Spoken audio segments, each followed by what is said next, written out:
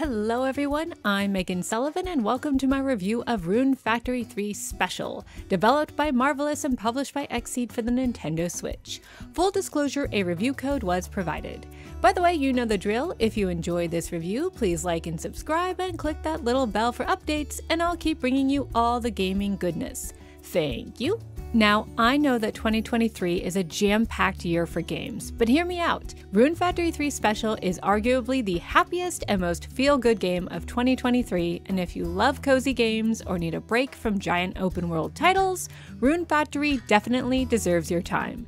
It's like a big, warm hug, and quite frankly, I needed one of those. This charming merry-go-round of farming, fishing, fighting, foraging, and flirting put a big grin on my face for over 30 hours. I was never bored, I was never frustrated, I was never sad, and I was always having a good time. But let me explain why. So the premise of Rune Factory 3 is delightfully simple. The hero of the story, that's you, wakes up in a small village with amnesia, because of course he does, and discovers he is half human, half monster. In order to learn more about his mysterious past, he must befriend the locals and collect memory orbs found in seasonal dungeons divided into spring, summer, fall, and winter. Meanwhile, to thank the villagers for letting him stay in a giant treehouse with 2 enormous plots of farmable land, your hero will help the villagers solve their problems by taking on requests, listening to their stories, trying to reconcile them with their monsterly neighbors, and eventually befriending or even beguiling them. And thus starts a wonderfully satisfying gameplay loop, where activities are divided up into exploration, socializing, crafting, and farming, all of which effortlessly tie into each other. And I love how you're constantly rewarded for doing just about anything that requires skill.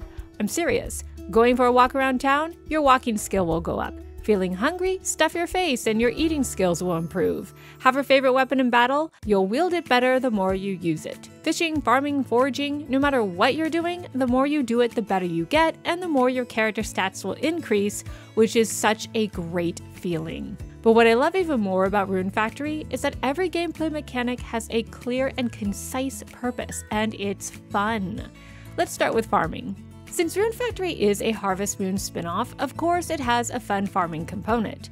Every day, your hero will till the earth, plant seeds, water the crops, inspect and improve the soil for better produce, and finally harvest the crops, all with a few quick taps of a button. You can then sell your produce for cash, which can be used to either buy better farming equipment that make your tasks go by even faster, or home decor that allow you to cook meals, forge weapons and armor, or craft health potions. All of which can be sold for more money or equipped to help you on your sojourns into dungeons. Other chill activities that let you survive off the land include an addictive fishing minigame, mining ore by hitting rocks with a satisfying smack of a hammer, and plucking weeds out of your garden that can then be turned into health and stamina potions. And you need both types of potions to survive the dungeons that corner the village on all 4 sides. Now, when I say dungeons, what I really mean is that you'll be exploring environments bursting with colorful flora and teeming with adorable, and I do mean adorable, fauna. Monsters in this game are just so cute, and it's so sweet that you don't actually kill anything in Rune Factory. You just boop monsters with your weapon of choice, or fight them bare-knuckled in your monster form, and send them back to the Forest of Beginnings. But you don't have to fight these cuties. You can actually try to befriend monsters by presenting them with food or items. Once you acquire a monster friend, you can then ride them around town to reach a destination faster, have them accompany you on your adventures where they'll fight alongside you and point out any hidden treasure nearby, or put them to work on your farm, leaving you with more free time to explore. Put them in a barn, and you can even collect eggs, milk, and wool from them, which can be crafted into all sorts of valuable commodities that will help you on your travels. Friendship is magic. But sometimes I admit it's better to do battle so you can get valuable monster drops that will also help you craft better items or can be used to complete missions given to you by the local townsfolk. Combat is very simple, straightforward, and utterly addicting. Monsters will either melee you or fight from afar, and each type of monster has their own distinct attack pattern. Luckily, you have plenty of weapon choices to help you dispense gentle justice. Swords, spears, staves, daggers, hammers, axes, you name it, it's there, and sometimes come with an elemental affiliation of water, fire, wind, etc. And if you find yourself in a fight with the wrong type of weapon, no problem. You can always pause the action and swap out equipment at any time. Or, and this is useful in the new and pleasantly challenging Hell difficulty mode, which is challenging but not like Soulsborne challenging, Just use a convenient fast travel spell to get yourself out of a jam. The action flows quickly and smoothly, which makes picking a fight fun. And there's more fun to be had off the battlefield, because once you're finished exploring, it's time to go back to the farm to take stock of your winnings and then head into town to do some socializing. I love getting to know the friendly locals in Rune Factory 3 Special. They're an eclectic group with their own backstories and preferences, and I enjoy talking to them on a daily basis in order to get to know them better. I like the mysterious Raven, the strange Sophia who says the opposite of what she means, the overly enthusiastic artist Daria, and the sweet and caring Shara. And unlike Harvest Moon, these characters get plenty of storylines that make you feel like spending time with them is worthwhile because you hear something new pretty consistently. Another bonus is that the village is small, charming, and easy to navigate, plus there's always something going on in town.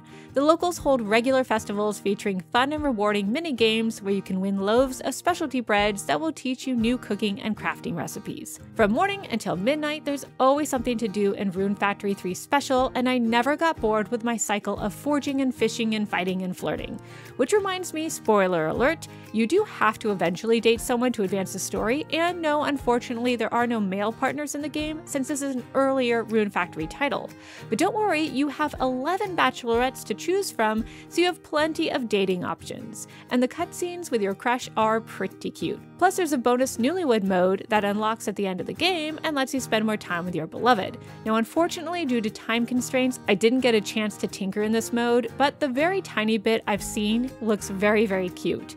But having a spouse isn't just cute. After you start getting close to people, you can invite them to accompany you into dungeons, which is hugely beneficial when you're up against a crowd of tough but still cute baddies. Which brings me back to what I was saying before. Everything has a clear and concise purpose.